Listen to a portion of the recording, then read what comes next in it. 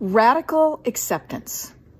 Radical acceptance is choosing, and it can be hard, to focus on and accept what is actually true. It's giving up magical thinking where we want to disassociate from reality. It's accepting reality and what is true.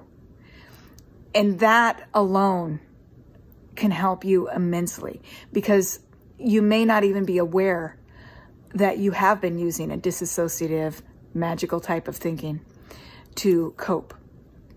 But radical acceptance is one of the first steps to freeing yourself from living in non-reality.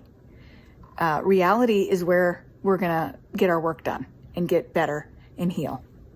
So think about what's true.